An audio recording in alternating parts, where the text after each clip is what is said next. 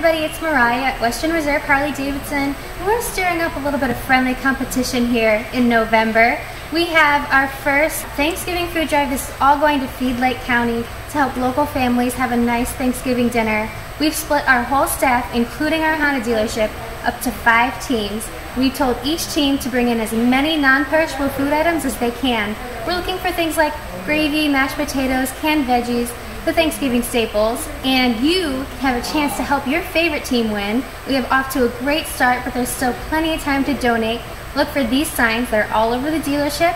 Find the team you want, place your food in their box, and you can help them win. We are going through this till November 22nd, and we are so excited how much food we've raised, but we want to help as many families as we can this Thanksgiving. We also have our Red Cross blood drive happening on November 23rd. This is our fall blood drive, and we have a pretty hefty goal of collecting 26 pints. So we're amping it up a little bit. We have a really awesome prize basket that everyone that donates on that day has a chance of winning. Has some Harley goodies, some Red Cross goodies. It's worth $100, and it'd be really awesome if you can sign up to donate. You can click the link below this video to do that, or you can walk in that day and donate as well. That's November 23rd at Western Reserve Harley-Davidson.